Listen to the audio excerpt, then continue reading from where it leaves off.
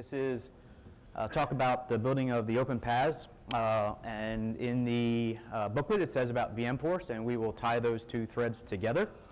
My name is Derek Collison. I work for VMware in the Cloud Services Division. We work for a public company, and these are forward-looking statements, so we get to look at an eye chart. So everyone read that as quickly as you possibly can. I'll nod like this, say I understand what you're talking about, and then we'll get on to the fun stuff. So what is the open paths? What is even a paths? It's a pretty exciting time in terms of a culmination of Ruby as a language and what it's done in cloud computing, and Amazon and people like Heroku and Engine Yard and things like that have done some amazing stuff. There's a lot of different opinions on what even a PaaS is, platform as a service or an open PaaS. What we're talking about here is more about an application platform as a service. And what I mean by that is that it's an application delivery platform that favors choice and openness. And we're really going to beat on that theme today. I think everyone at VMware and the team that I work with feels really strongly about how we want to position ourselves going forward. And I'm interested to hear what you guys have to say about some of the choices we've made. What we want to do, though, very similar to what was said by Dave Thomas in the keynote, is you have the option to choose. DHH just said it just recently a little bit differently, but it's the same thing. You have the right to choose what you want to do. And we're going to talk about that, like I said, a lot. So with all that, a what? What is it? What is an open PaaS? The application is a unit of currency. So instead of you getting into a position where you say, I've got my app running, it's a Rails 3 app, it's a Sinatra app, I'm ready to go, keep that thought process through the deployment cycle. Don't all of a sudden stop and go, oh, well, I got to file a help desk ticket. I've got to go and make sure I get the right server and the right version of Linux that has the right security patches, and oh, I have to file a ticket to get the URL, and we've got to get the F5 going, and oh, that's right, we need a database, and we need to do this. It's the application. That's what you've been working on. That's what you've been sweating over. Application is what we're talking about. Everything else is decided for you. Everything. And you shouldn't care. You will, and we're going to talk about what that means, but you shouldn't care. So what makes it open? And again, this is very, very opinionated on what you're about to see. We think multi-framework. We don't see in our line of work a lot of enterprise houses or even generic customers of VMware that are very, very in tune with our virtualization products say, oh, don't worry about it, we're only a X shop. We have a lot that favor a lot of different frameworks, but might concentrate on one. We just don't see that. And again, I think a theme of this whole conference is favor, choice, and openness. So you want to run a Sinatra app? I love Sinatra. I'm a big fan of Blake's. Great. You want to run Rails? Of course. Spring. Spring is obviously something that VMware owns and has a lot of interest in, especially in the Java enterprise development community. Of course, why not? Node? Sure. Scala? I don't care. Python? Yep, I agree with DHH. It's kind of ugly, but sure, knock yourself out. Favor, choice, multi-framework from day one. I feel very, very strongly that you can't bolt this on. This has to be something that was written down on the original back of the napkin in the restaurant going, yeah, this would be really cool to build one of these things. Here's another one, and this one again is also going to be controversial, even within VMware. Multi-cloud. There was a PaaS meetup that was sponsored last night at 6 o'clock where we had people from Engine Yard and Heroku, and VMware was represented there. And we heard a lot from the audience talking about when the infrastructure as a service platform bleeds into the effectiveness of the PaaS. And a lot of times, for example, like with Amazon, a lot of times all you can do is throw your hands up and say, yeah, that kind of sucked. They had a big hiccup, and well, yeah, we kind of look bad for it. We got a black eye. Nobody's going to be perfect. There is no such thing. But if you had the ability to say, oh, I didn't like what happened yesterday with my application, I'm going to go over here and I'm going to target my system over here and I'll deploy my app in about 4 seconds. And I have a flat line in terms of IOPS performance. We think that's important. We think it's not only important, it's something that you guys should want and demand. Working for VMware, it says Amazon? Yeah, Amazon. Choice. You should have choice. The other choice that we feel very strongly about is the services and the services ecosystem. And I think a lot of PaaS providers have done an amazing job, and I think we're just kind of following the lead there a little bit. There's some things that we're potentially doing different, but you know, I like MySQL. Great, knock yourself out. Well, I like Postgres. Okay, great, knock yourself out. It's not our decision in terms of providing a PaaS service to decide what you should do. We should help and we should guide, but I don't think we should choose for you. This is another quick eye chart, but when the slides actually come out, you can actually click through on these links and see our CTO, Steve Harrod, actually did a pretty good write-up on what VMware's position on the open PaaS, and talk specifically about our agreements with Salesforce and VMforce, which I'll talk a little bit about, and also Google. So, wait, Derek, you're wrong. I want control.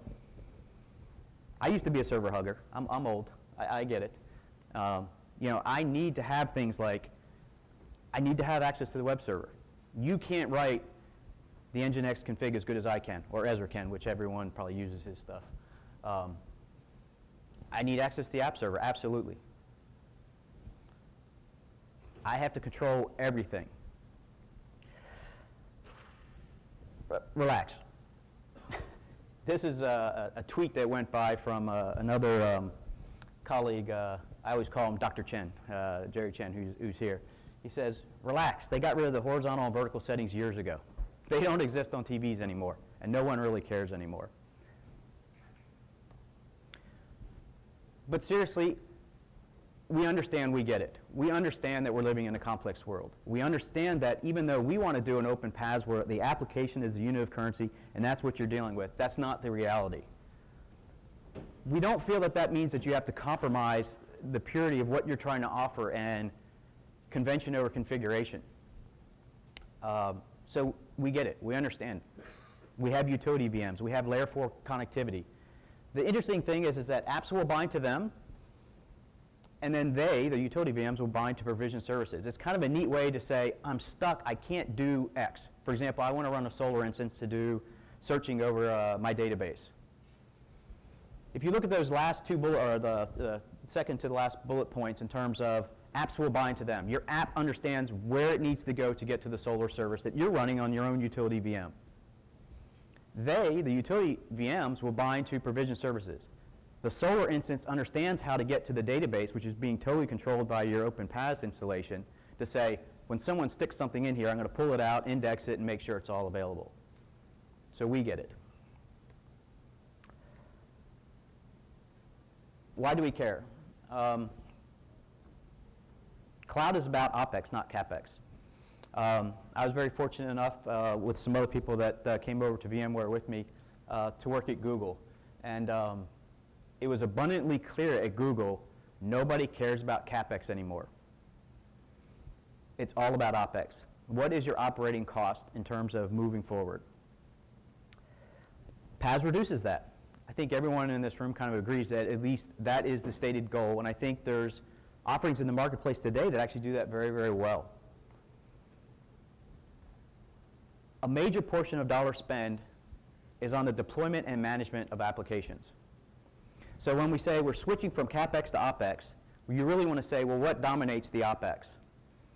There's lots of different answers there, but what we're seeing is a trend towards that is going to dominate. You simplify that process dramatically. And what I mean by dramatically is yes, it feels great that you can get your app launched in 2 weeks when it used to take a month. But what if it's like 3 seconds? Storage and compute are trending towards 0. I think we all know that. And what that means, again, is it highlights that third bullet. Deployment and management of your applications will dominate your OpEx spend. PaaS is supposed to fix this problem. So PaaS is trying to fix the deployment and management lifecycle. Why else do we care? Well, speed and agility are really important these days, especially when you pull an all-nighter and you've got that app running and you go in the next day and you're like, okay, we're ready to go. And again, you get hit by that fun little wall sometimes of saying, well, great, file your ticket and we're going to have this thing just ready to go in about 2 months. It's going to be exciting. And you're just left demoralized. You're like, you've got to be kidding me. What do you mean? I just spent 8 hours last night and we're ready to go. All right, well, yeah, you're right. Well, we'll get it down to a couple weeks and we'll be out the door and it'll be great. It's not only frustrating, sometimes it actually hurts business. It hurts you even as an individual software developer of saying, I need to get going fast. Again, what if it was seconds for any type of app? And I've seen this before, and I just think it's slowly going to become what we all really envision is, what if the cloud is really your other computer? And I think a lot of people represented in this room who actually work in the PaaS industry already do that. For example, I know a lot of the guys at Heroku, they use the cloud as they're testing and developing and going back and forth. And I see that a lot more in terms of even the people that I work closely with on a day-to-day basis. But for that to happen, a lot of different things have to fall into place, because if it's not as easy and as fast as local development, it's really going to not fly. So in terms of what do we think is important? Reflecting back on the slide that said about favors openness and choice, when we look at what's important is things like SLAs, multiple service providers. And what I mean by that is that I don't want to undergo the hiccup that happens every couple days when I get a noisy neighbor problem. It might not be the PaaS provider's fault, might not even be the infrastructure provider's fault, potentially. Could be a hardware thing. I just want choice. I want to be able to pick and choose what I want to do without having to bend over and do unnatural acts to make that choice. I want everything I do to be exactly the same no matter where I'm actually trying to push my application. For me, this is one of my pet peeves. A lot of my coworkers laugh and say, I don't get it yet. And I say, well, one, either I'm wrong, which happens a lot, or two, it'll just take a little bit longer. But I call it the light bulb. And the light bulb? Yeah, the light bulb. And what I mean by that is that I remember about 5 or 6 months ago, I actually went into a Walmart and decided to radically up my CapEx spend on CFLs versus incandescent. Why? Well, I looked at my electric bill and I said, what the hell? Why am I spending all this money on these lights? OpEx versus CapEx. Every time, about 6, 7 years ago, I was worried about what things would cost. I was always in computers talking about CapEx. How much is the server going to cost? How much is this going to cost? How much is this going to cost? Google changed that a lot for me in terms of, even internally, Google was, okay, you're going to have to pay this much for the computers up front. Then next week it was like, well, pay us funny money, but you got to pay us a monthly rate. Then it was, how many resources do you want? There's this kind of weird bartering system, and then pay us every month. And as we moved over to VMware, everybody that came into Google said, what is CapEx? I don't even know what you're talking about. All I know is I can get 100 computers and I just have to pay a monthly bill. So framework X versus framework Y, and it's like, what do you mean? Again, it's the light bulb. How much does it cost to actually do what you're trying to do? How much does it cost you to light the room? What if you could light the room for half the cost? What if lighting the room at half the cost was actually easy? If we get into an OpEx-dominated world within cloud computing, all right, where everything is kind of trending towards zero, eventually you're going to have a bill that says, my app is generating this, and I pay this. And Economics 101 says either you make the top line go up or you make the bottom line go down. In cloud computing, if all of a sudden someone came to you and said, hey, guess what? I can have you light this room for a quarter of the cost. And it's not $30 a month. Let's say instead of $5,000 a month, you can do it for $600 a month. For very, very large companies, maybe I don't know. Tough decision. Individuals, hey, that might be a really good thing. The point we're trying to make is that if the system that you're working on is not favoring openness and choice, you kind of lose out on that. So what is VMforce? VMforce is actually VMware and Salesforce. It's an open PaaS instantiation that's at salesforce.com. Spring and Roof frameworks. It uses salesforce.com data and services. It's hosted in their data centers, but it's essentially providing everything we're talking about. So how does one build one of these things?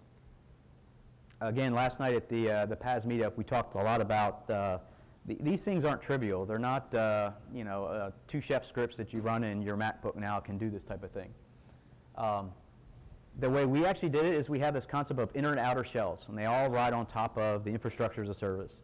So IaaS essentially gives you CPU, network, memory, disk, all those fun things, and they're all kind of looking like big blobs. The outer shell is the one that, for us, is actually going to do the creation and orchestration of the IaaS. We have the concept of a stem cell VM. So we can clone these things almost instantaneously. And we shoot them a little message saying, hey, we want you to become one of these. And they spin up very, very quickly. It's in charge of change management.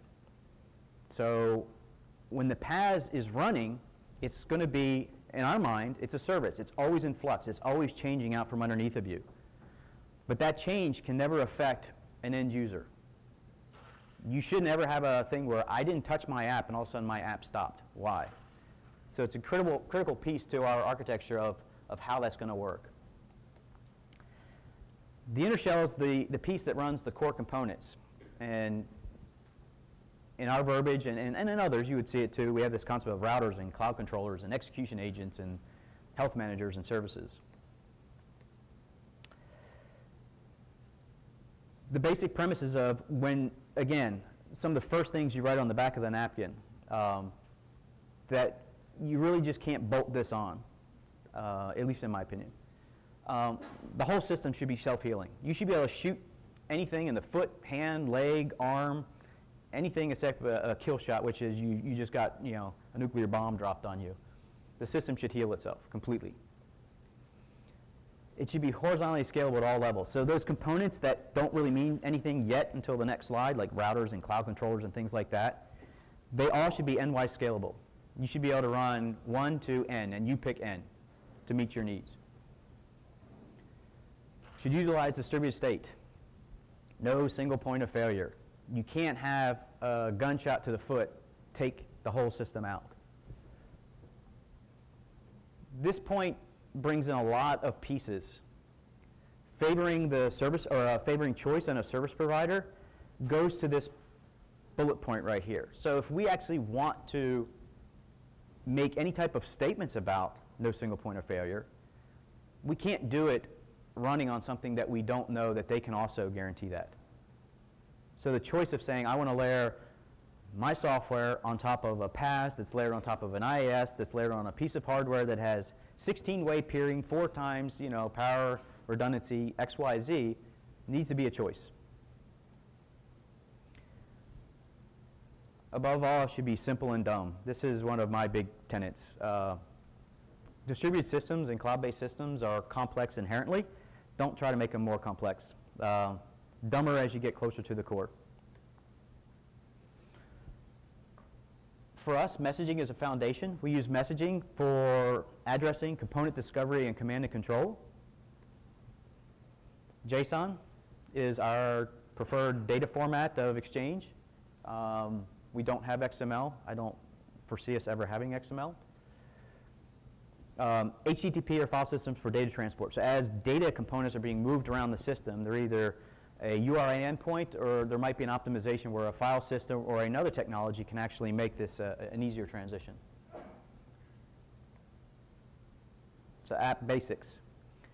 For us, execution is start and stop, and that's it. And what I mean by that is that when we talk about multi-framework and supporting multi-framework from day one, the way we actually accomplish that is that by the time the execution agent gets one of these things, it sees a start button and a stop button, and that's it. It doesn't know if it's Rails, if it's Sinatra, if it's Node, if it's Spring, if it's Ruby, if it's Grails. Doesn't know, doesn't care. It knows it has a start button, and when it's told to stop it, it has a stop button. Be cloud ready. Now, this one's tough. There's lots of different opinions on what cloud ready means, and I'll be frank, we don't even think we know exactly what we mean when we say it. But if you feel like you have to do unnatural acts and you're not doing stupid things, maybe that path is not what you want. I don't think you should be told that if I know how to write my app, I know my QPS will be 10, I can do this all on a single MySQL database, I should be told, no, no, no, you actually don't know what you're doing. You need something that will scale because you're going to be the next Twitter. When I come back and say, no, no, no, this is an internal enterprise app, peak 10 QPS if we're lucky, MySQL is fine. I have active record, that's what I want to use.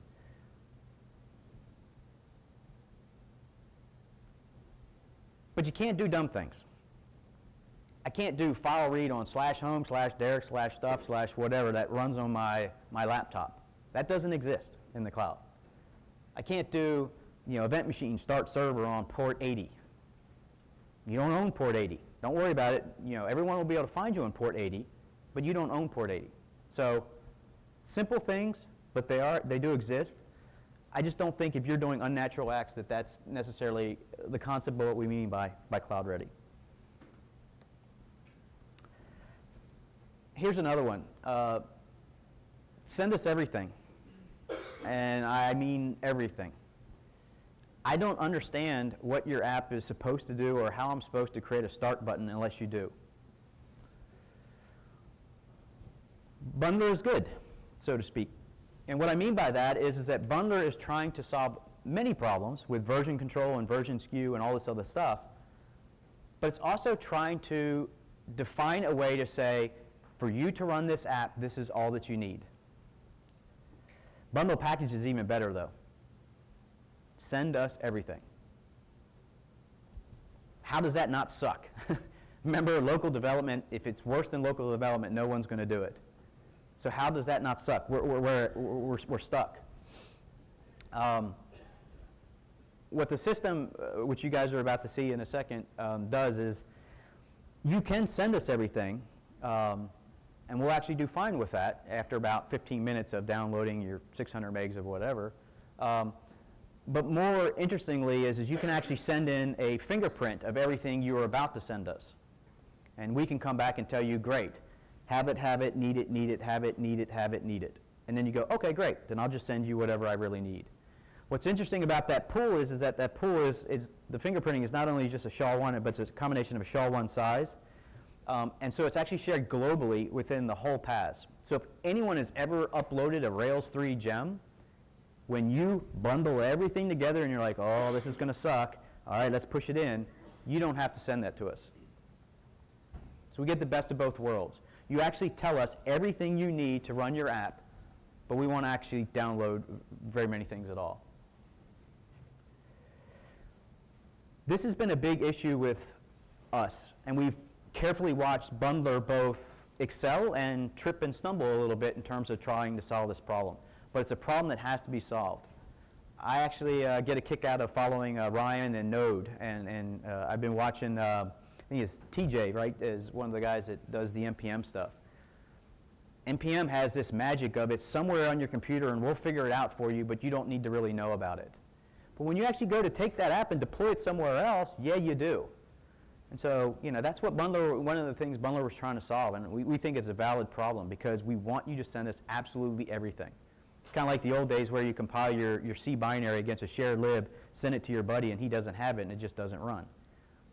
Bigger problem, newer problem. It's got the cloud world around it, so it's actually cooler than it was back in the day, but it's the same problem. So the tools. Ruby, the majority of this system is actually built in Ruby. We use a lot of EventMachine messaging, as we talked about in terms of a foundation. HTTP, simple, basic stuff. JSON, rack, Sinatra, thin, EM, HTTP request. So a lot of people, when we talk about this, say Ruby. Really? Ruby? You actually are doing systems level programming in Ruby? Ruby's a great language. It's very, very easy to understand. It's well designed. A lot of the team feels comfortable in it. They can move very, very quickly. But more importantly, distributed systems architecture has little to do with language choice. I'm not saying it doesn't come into play, but it has very, very little to do with it. And if someone says so, it's hard to read that, but it says walk the other way. They don't know what they're talking about. But we all want faster Ruby. I do.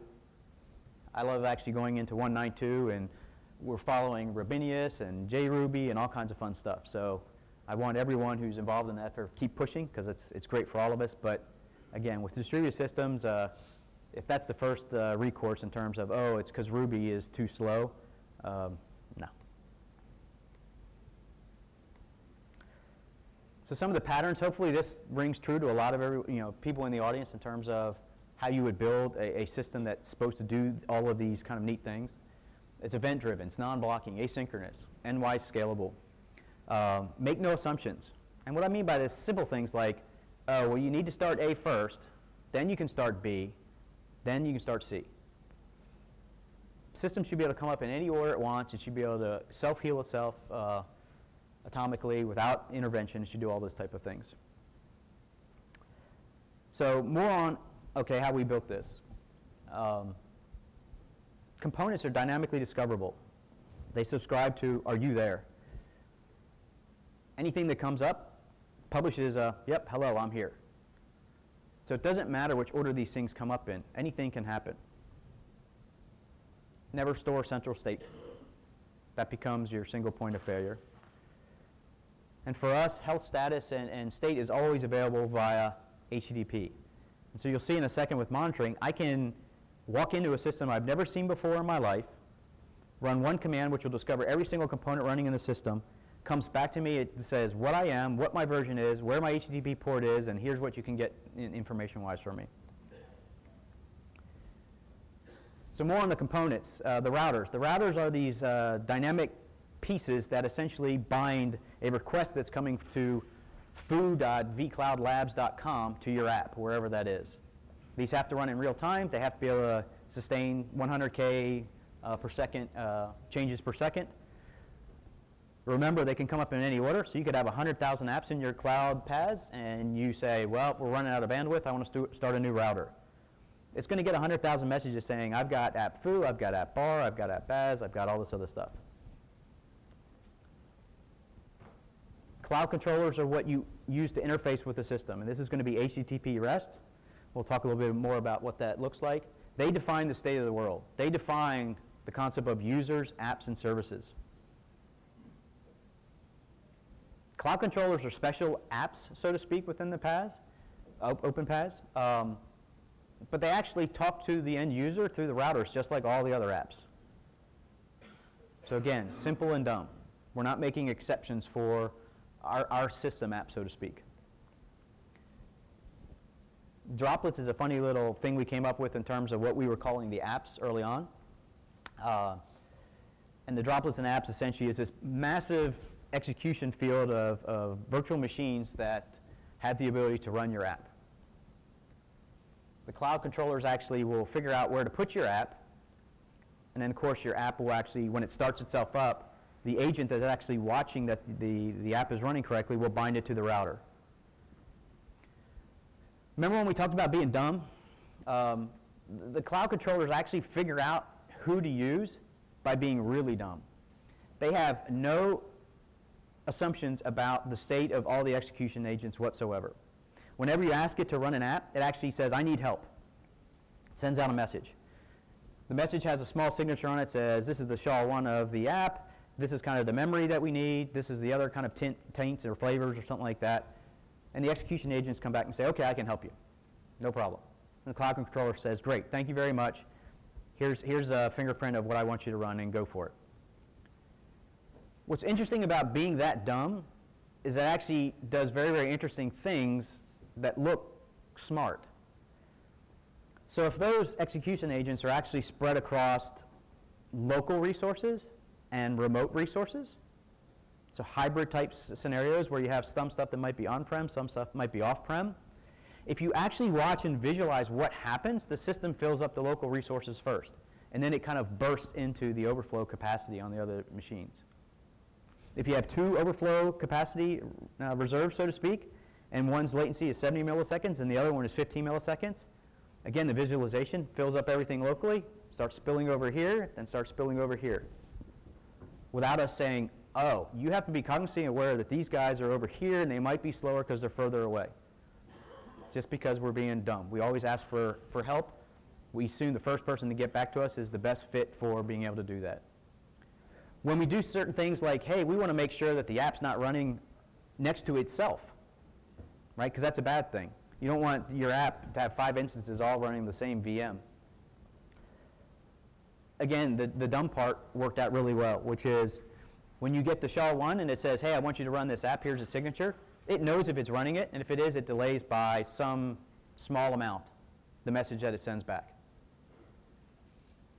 So if there's anyone who's better fit to run it, they will. If no one is available, you will eventually respond and the cloud controller will pick you. Dumb is good. Concept of services. Apps these days don't exist in a vacuum, so they have the concept of services and databases and key value stores and all kinds of fun stuff. The cloud controllers know about them and can provision them, and then they connect up to the application so that they can use them. And then there's the concept of health. Not health of the system itself, but health of your apps. What I talk about a lot is the cloud controllers are the king of the court. They say what is supposed to be. The health manager is the jester that runs around and makes sure that that's it. And if it's not, he jumps up and down and yells at the king, the cloud controller, and says, they're not doing what you told them to do. And the cloud controller says, oh, well, I'll tell them again. You're supposed to be running 4 instances of this, not 3. But all those interactions happen in real time. So is any of this real, or is this just a really fun talk? Yeah, it's real. This is a fun eye chart of showing the last diagram in more detail about what is real. Monitoring. 2 things about distributed systems that I believe very, very strongly. One we've heard a lot about, the dumber the better. The other one is monitor everything. Figure out what to throw away later. We talked a little bit about this, so I'll go pretty quick. It has to be simple. Publish who's there. Everyone responds with a, I'm here, this is what I am, and this is my endpoint. You pull some results. Then you ask again. I understand the push versus pull. I understand it very, very well, and push models are obviously applicable in very, very large-scale systems, so this could be a push some of those data to me. The point being is that a monitoring system, just as other parts of the system, shouldn't be able to make any assumptions. I shouldn't have to write a 45-line configuration file to deploy a monitoring system in one cloud versus another cloud. And that's currently what our monitoring system kind of looks like. Or one of the pages. So what are the interfaces to the system? Currently we have 2. We have a command line interface, which is a Ruby script, which we're about to get friendly with here in a second. The other one is we have an STS, which is the Spring version of Eclipse plugin that actually does a lot of these things for Spring and Grails developers who are near and dear to VMware's heart because of the relationship with the enterprises that we have. This is another eye chart, but this is essentially some of the things you can do with the system. You can push applications. You can start, stop. You can create and bind services to your app. You can scale them up. You can scale them down. You can map and unmap different URLs. So vcloudlabs.com is one instantiation of this that is up. It's real. We're going to see it here in a second. And some of the people from VMware are here, and we're going to start taking invites, talking to people, and getting people on the system to actually test it out. So if what you're looking at is interesting and you like it, either come find myself or Vadim or Ezra for more of a demo. And if you want to get on the system, see Jerry or Dekel or Killian or Carmine, and they're all up here in the front. Currently, vCloud Labs is on vCloud Express with a partner of ours called Terramark. So all the boring stuff's kind of out of the way. Do a demo? All right.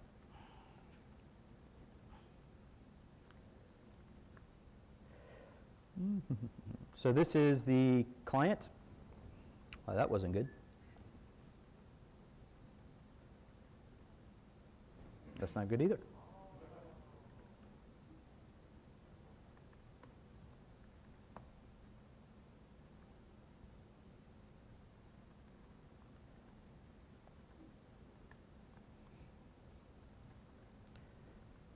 Bundle.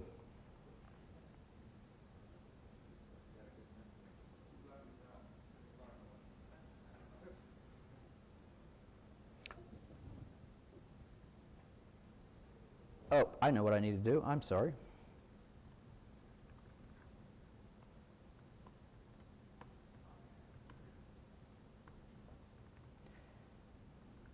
All right. Now we're in business. Sorry about that. RVM is your friend, but sometimes it can bite you. So I'm logged into vCloud Labs, and I can say info, and it actually essentially tells me this is how you're logged in, this is your memory usage, number of services and apps you're allowed to use.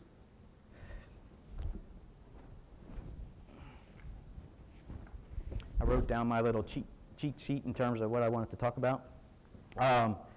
This is real, so vcloudlabs.com. With our lovely network, it's about 99 milliseconds away. So we'll have to see how this goes.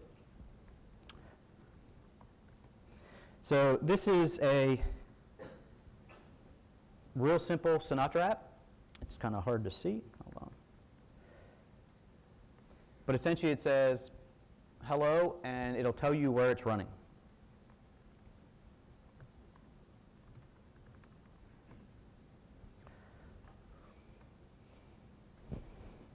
Make it a little bit smaller so we can actually see what it's doing.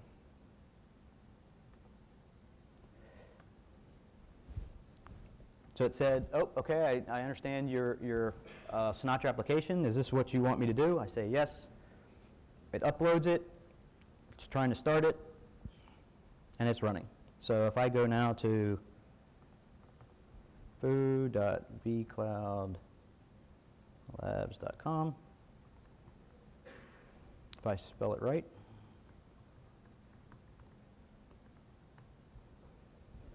so we got hello from the cloud via blah, blah, blah.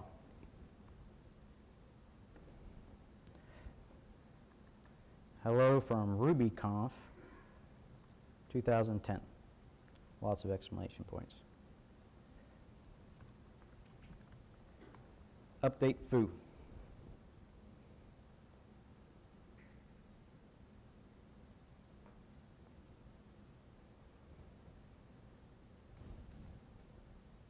Hello from RubyConf.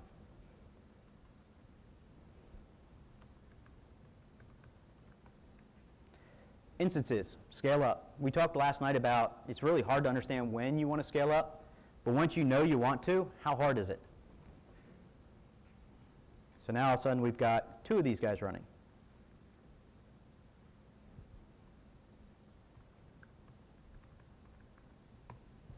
That's kind of interesting.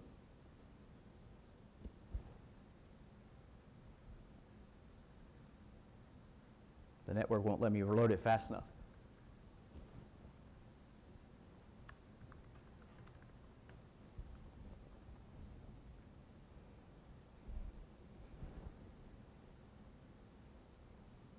So as they're spinning themselves up, we've got more and more that are starting versus running versus all the way up. So to start up 100 instances of this, I timed it the other night, takes about 10, 11 seconds. So they're all running now.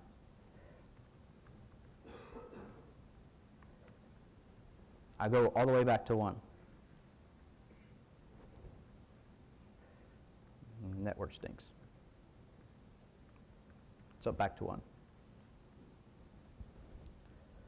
So in terms of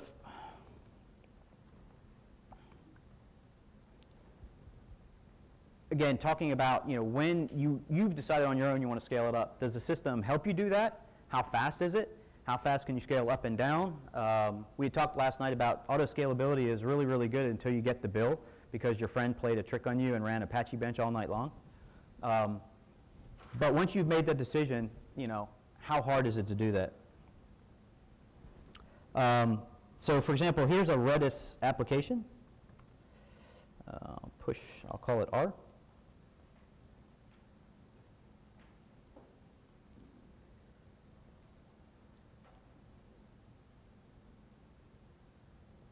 And these are all pretty small apps, so we'll see one that's a bit bigger here in just a second.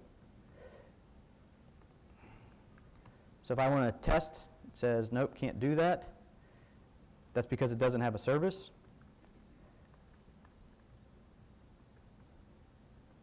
So what services are available in the system? Currently we have Rabbit, MySQL database, and Redis. Redis is the one I want.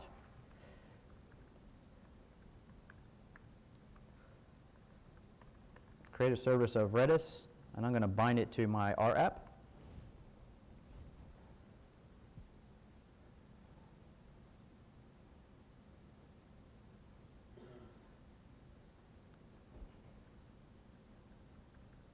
Now all of a sudden we have Redis bound into the application.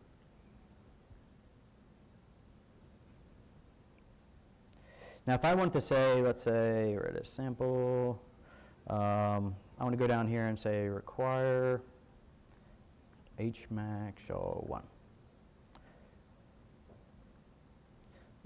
Remember I talked about send us everything? We really do fundamentally believe that's what you need to do. But if you notice, this app has nothing except itself. We do have system gems and things like that that form a default pattern on the system, so that if you want to get started and you want to do hello world and you want to kind of push things around, and I think we have 30 to 40 of the more common system gems, including Rails 3, Rails 2, 3, 10, all that kind of stuff. So you can actually, you don't stub your toe on day one. But I just added something that I'm pretty sure the system doesn't have.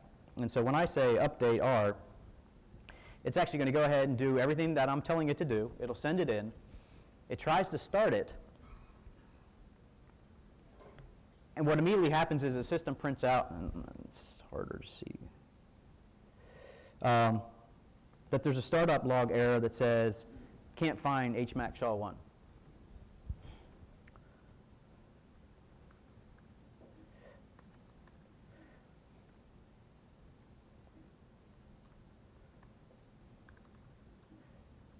So if we put in a gem file that says, oh, my app needs Sinatra, Redis, and Ruby HMAC, require HMAC SHA-1.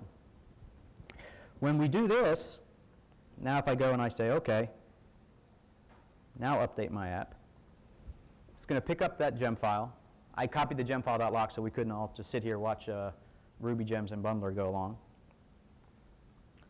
It's going to go ahead and says, oh, there's a pending thing, and it's trying to actually pull in Ruby HMAC 0.040. And this time it said it couldn't actually find it. It's trying to work on it and things like that. That experience is, it works. It kind of, it bubbles along, but bundle package. Remember in the presentation I said, that's your friend. Put everything in there. Send us absolutely everything. Because if we've ever seen it anytime ever before, you actually won't physically upload it. Oh, that's not good.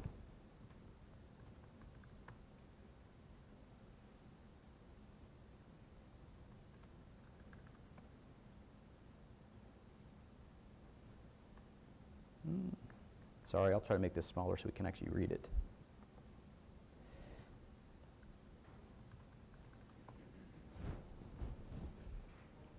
I'll try it again.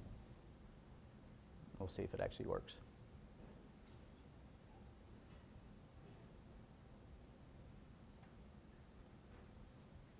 Nope, I must have typed something wrong in terms of the require stuff. All right, we will move on since it's a live demo. In terms of, the point was trying to be made, which I failed at, but the point was trying to be made is that we give you a default set of system gems. Those will kind of be in flux, but we want to keep them small. Sending us everything is the answer. So bundle package for Rails and Sinatra and things like that is the answer. So what about other stuff? Pet Clinic is a downloadable jar file that runs Grails, which I would imagine not a lot of people here actually run. But that WAR file actually comes directly from the internet. It uses a database, does some cool stuff in terms of putting together a web page. Remember the unnatural acts? I should be able to just say, go ahead and push this app. and I'll call it PC for Pet Clinic. Again, the further away you are from the core, it tries to be smarter, so it says, oh, I detected that you are a Grails app. Sorry, you can't see that. There we go. Do you want me to go ahead and do this? I'll go ahead and provision a database on the fly. We will auto-bind that into the app. So for example, with the Redis example, I was doing things on my own, trying to pull the environment variables that described the service. But if we know what you want to do, we can actually do all the hard lifting for you. If you notice, it says uploaded application Pet Clinic 8K. Pet Clinic WAR file is actually about 22 meg big. And it says that it started.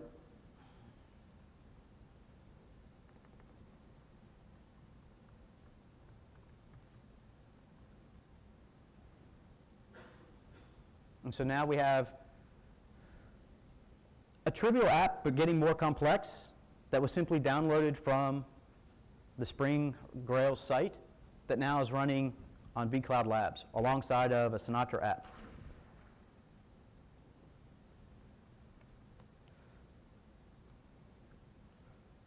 What about Rails 3?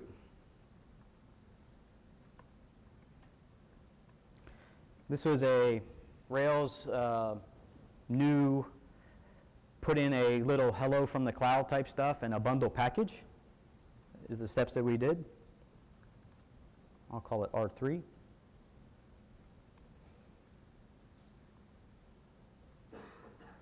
So again, you can see it says Rails application is detected.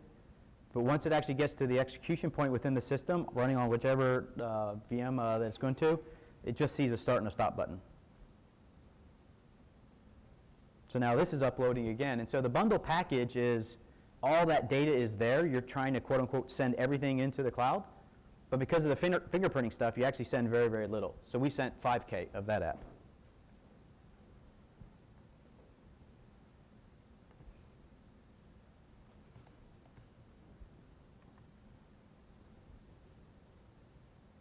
Same thing, but now it's all Rails 3 actually bind to a database.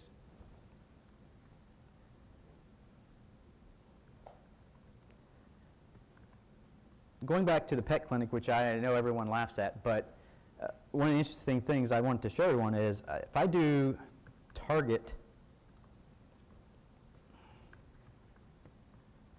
remember we talked about VMforce just a little bit?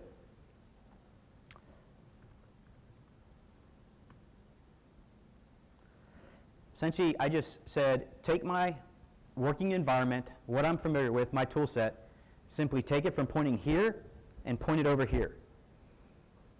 vCloud Labs is actually running inside of Terramark's facility in Miami. Salesforce is obviously on the West Coast. So now all of a sudden I've just pointed my utility at a totally different thing and said, okay, do the exact same thing I just did with this cloud with this cloud. So I say, yep, sure, that sounds great. URL is obviously going to be different. Yes, sure, no problem.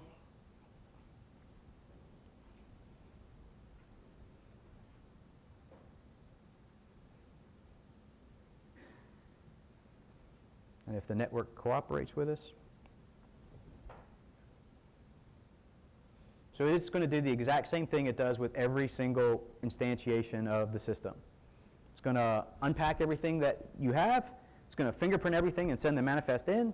Whoever the cloud is, whatever the global resources are, it comes back and says, great, have it, need it, have it, need it. We go ahead and send it, and now it says now it started on VMforce. So if I do pc.terminal.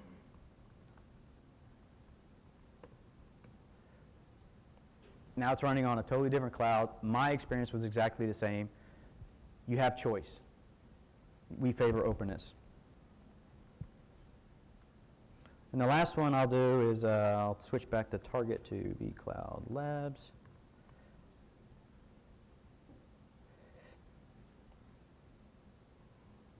vCloud Labs. VMC target.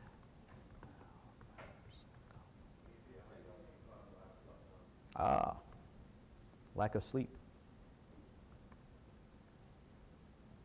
Perfect. This is a Node app. Who here ever has worked with Node or deployed a Node app? kind of cool. Non-blocking, sometimes it's frustrating, but it's neat in terms of how well it scales.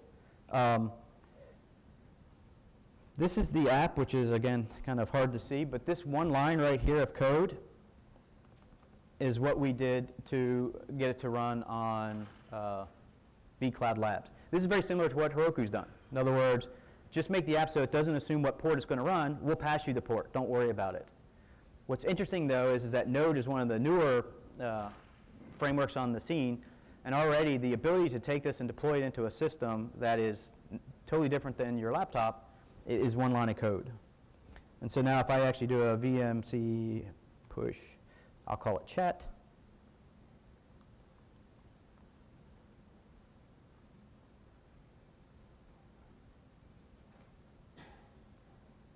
So it's actually running, and we can do chat.vcloudlabs.com. And there's Ryan's chat app.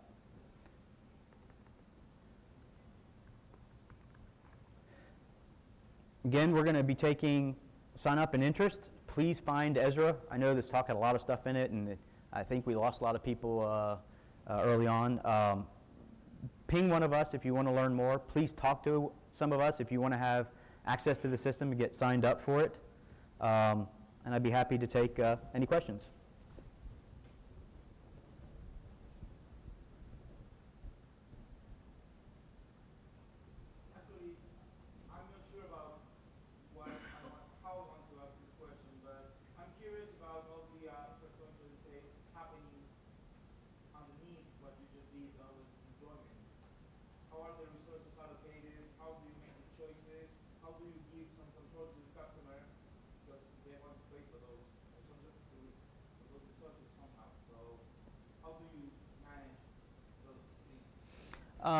Well, there's two pieces of that.